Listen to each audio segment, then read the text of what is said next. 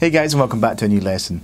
So when I was playing the electric drum kit today, I realised that I really missed having a right hand crash cymbal. And while extra pads are available, I didn't want to spend all the money, so I thought I'd make myself a little trigger. And since I'm doing it anyway, I thought I'd do a little video on showing you how you can do it as well. It's really simple, it's really cheap, and it actually does work. So the trigger itself only consists of two components. You've got a jack input and a piezo pickup. If you strip apart most electronic drums, you'll see a piezo pickup at the centre of every drum and cymbal. And all we need to do is solder that piezo to the jack input and we've got ourselves a trigger. The jack allows us to plug in an instrument cable that then attaches to the drum module. And all the tools we really need are the soldering iron, some wire cutters and some good old tape. So with that being said, let's get into the details. So what we're going to do is we're just going to solder these two wires onto the two tabs of the jack input. So those two tabs with the circles in it, we're just going to feed that wire through and solder that together. I don't think it matters too much which way you solder it, I think it works either way. So take these two wires, strip them back if you need to, then wrap them around these two tabs and solder it all together. Very simple.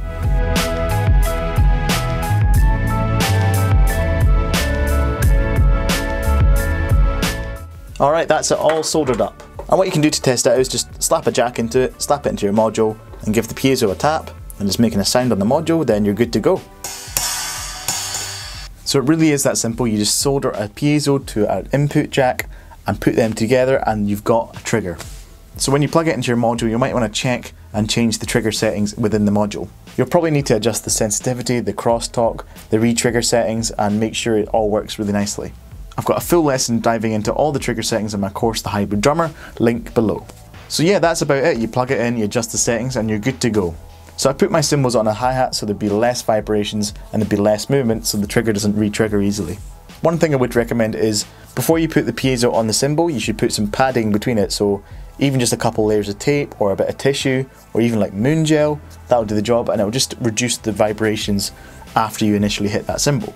And again, that'll reduce re-triggering. Another thing I did was leave a lot of slack in the cable and the wires so that if it does move about, it won't just pull apart. Especially with the instrument cable because that's dangling down, you don't want that pulling down on the trigger. Like I said, it's a bit of a DIY hack job, but I probably will refine it at some point. So I'll just give you some proof that it actually works with a couple of videos.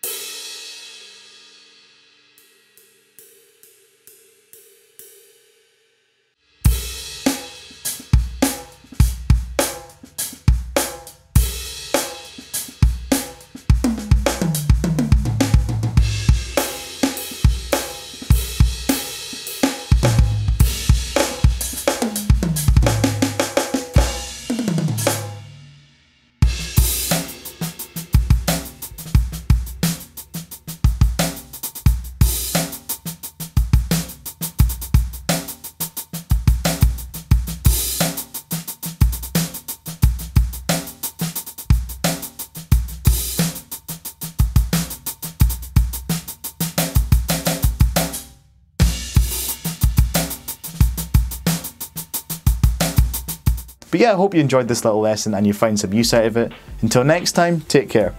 Oh my god, it looks even worse on camera.